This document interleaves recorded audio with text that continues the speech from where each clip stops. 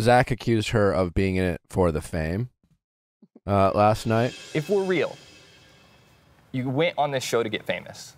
I don't know what Zack was on last night, but it was too much for me.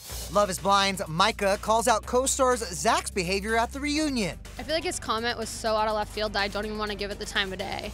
Well, turns out she is giving it the time of day on the Viall Files podcast. Micah points out how hard Zack was on their season 4 co-star Irina, who he was originally engaged to, as he claimed she was only on the show for the fame. But looking back, like, I'm sorry. You only see 10% of it on the camera. There was so much stuff that happened that was just unbelievable. If we're real, you went on this show to get famous.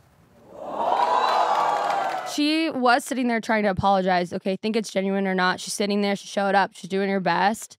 And it's just like dig after dig after dig.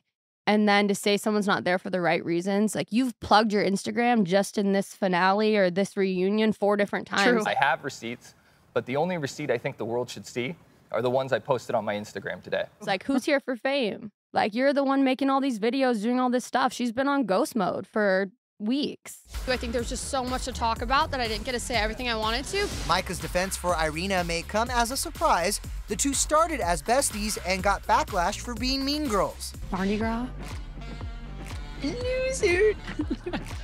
However, the ladies had a falling out after Irina made moves on Micah's former fiance Paul after the pods. Was I the big fool here that like missed your like red flags, or was it just a misunderstanding? But seems Micah's ready to forgive and forget.